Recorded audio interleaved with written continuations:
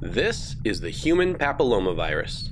This virus, HPV for short, is very common and unfortunately almost always shows no symptoms, quietly living in human cells where it multiplies and causes growths that can lead to cancers later in life, such as throat cancer and cervical cancer.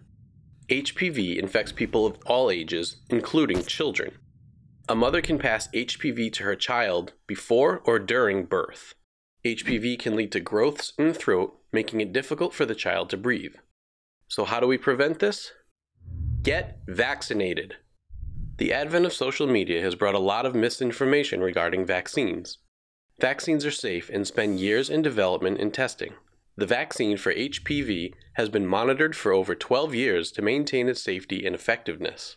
It is developed, backed, and distributed by the World Health Organization and has proven to be extremely effective, providing safe and long-lasting protection against cancers that are caused by the HPV virus for boys and girls all over the world.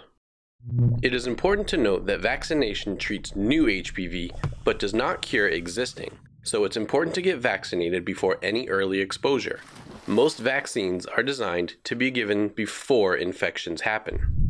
Doctors recommend that children get the vaccination by the age of 11 or 12, but can start as early as 9. Young adults under the age of 26 are also encouraged to get the HPV vaccination. HPV vaccination is not recommended for everyone older than 26. However, some adults, ages 27 to 45, who are not already vaccinated may decide to get the HPV vaccine after speaking with their doctor about their risk for new HPV infections and the possible benefits of vaccination.